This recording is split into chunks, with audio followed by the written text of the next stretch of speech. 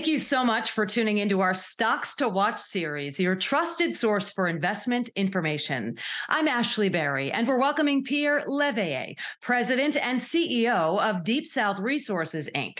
The mineral exploration and development company is focused on the exploration and development of quality assets in significant mineralized trends and in proximity to infrastructure in stable countries. They have a sharp eye on large copper deposits in the most prolific copper areas in the world. Deep South Resources, Inc. is listed on the TSX Venture Exchange as DSM. Pierre, welcome to the show. Thank you, Ashley. Good day, everyone. So for our viewers unfamiliar with Deep South Resources, I'd be, delighted if you could maybe provide an overview of the company's distinctive capabilities and, of course, the current mission. Okay. We are, as you said, an exploration company. We're listed on TSX Venture. Our main project is the Haib Copper Project in the south of Namibia. It's a very large deposit. We're talking of a little bit near 1 billion ton of ore. We have already established a resource of near a little bit over 5 billion pounds of copper in the ground. We can expand that tonnage, but the main challenge at the moment was to improve the grade. It's a low-grade project, and the recent drilling that we have done or started in 2021 and that we will complete now is showing that we have found the right way to improve the grade substantially. From 0.31%, we're pretty convinced we can bring it to over 0.40%, which is a very serious improvement. And we're talking of a deposit that is starting at surface. So it's not there's no overburden. So economically speaking, we have a PEA that has shown that at $3.50 per pound of copper, we have an after-tax NPV of $1.3 billion US with a capex of $340 million US and an internal rate of return of 36% after tax. We are just starting some drilling again very soon, in the next week or two. And we have also some exploration licenses in the heart of the copper belt in Zambia. And they're very greenfield compared to the project in Namibia. In Namibia, we start a feasibility study stage. In Zambia, it has not been even drilled yet, but extremely well situated.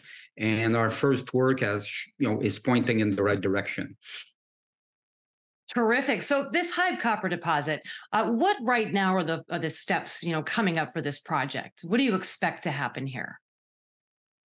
But we're starting to put together the feasibility study that we hope that we will complete within the next two and a half years.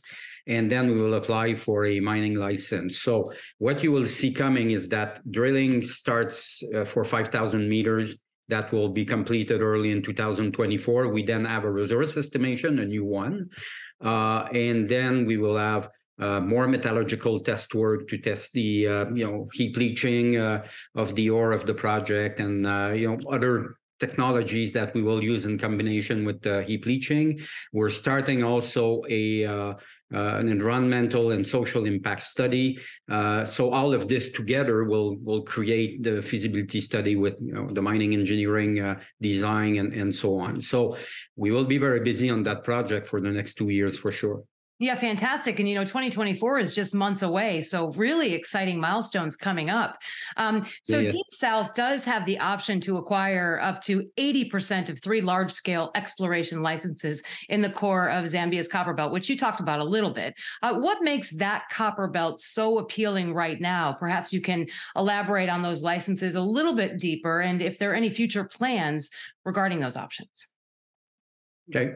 The copper belt in Zambia, it includes also the Democratic Republic of Congo. And it's considered as the first or second most prolific copper belt in the world. You have 14 very large copper mines in that area.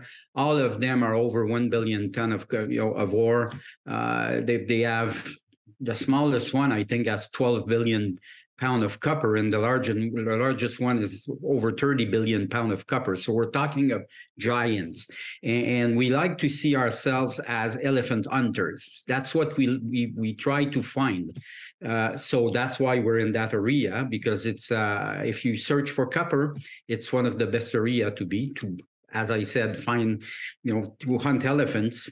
And the tree license we have, one is a little bit more advanced. We have done some soil sampling on it, 2,000 samples. We have already identified 10 large copper anomalies and 13 large cobalt anomalies. Now we will do some geophysical survey to determine at which depth we will have to drill, because we already have some drilling targets. So that will come in 2024 for the drilling, but the IP program is starting next week. So that's pretty exciting too. Yeah, absolutely. So you say 30 billion tons. I think when most people hear that, it's like, no, it was a mistake. I'm 30 billion pounds. 30 billion pounds. You cannot even comprehend that, really, when you think about that. That must be so exciting for you and for your company. No, it's but it's not what we have, but it's what the mines are surrounding our project host. And you have companies like Barrick, First Quantum, Glencore. All the majors are in that area. So it's Rio Tinto. So that's a very good sign that there's something big in the area, and a very good sign that you're right there playing with the big boys, per se. Why copper? Why is copper so hot right now? And how do you get people excited about your mission? Well, copper is going to be the main commodity to follow for the next 30 to 50 years. It's very simple to understand. Without copper, you don't have communications. Without copper, you don't have any transportation. Without copper, you don't have any power coming to your house or the offices. And I can continue like this. You don't have storage. You don't have internet. You don't have the clouds. You need copper everywhere, because that's the main transporter of the power that you need to, and the main transporter of the signals also. So it's and one of the problem with the copper is that the price was low for a long period of time. So the companies were not spending too much in exploration for copper. Now, suddenly, with the green transformation, with the electrification of vehicles and transportation in general, whoa, suddenly we have a big demand for copper, and there's not enough mines in production and the big mines that are in production are depleting at the moment. So what we see now is that the production tends to go down and the demand tends to go up. So from next year, there will be a shortage, and that shortage will remain probably for the next 10 years, maybe. So what it will do with the price, it will create a squeeze on the price, and the price of copper will be a lot higher than it is now. And companies are looking for project everywhere. We see big companies shopping around for project of copper. So it places us into a very, very good situation for the coming years. Absolutely. And I really appreciate you sort of breaking it down and explaining to our audience the significance of copper in and of itself and how important it is to live in society, really. Maybe we could talk a little bit about the final insights or messages you have for potential shareholders, potential folks that are interested in your mission and your company. I invite everyone to follow our story, because we just start a very active period. We will have a very exciting period starting now, and for all 2024, there's going to be a huge news flow. We're certain that we're on the right track to improve the grade on our project, and maybe make a discovery also in Zambia. So it's all very exciting. And at the moment, because the markets are not extremely, extremely strong, but we're trading at a very good price for an entry point. So I would say stay tuned, because it's a story that just started to be very exciting, and there will be a lot to be developed over the next at least 12 months. Fantastic. Pierre, what excites you most about, your story? Well, there's a lot of things, but the main point is that we're arriving near to have a deposit that will be very attractive for strategic players and big companies. So it's just arriving there. So it's going to be a very exciting year. So really, it's almost like you're on the cusp of something huge. Really exciting. Pierre, what a pleasure it was speaking with you. Pierre Léveillé, President and CEO of Deep South Resources, Inc. Thank you for your time and for sharing your important story here with us on Stocks to Watch with Global One Media. We look forward to sharing additional updates with our audience. Thank you very much, and you have a nice day, everyone.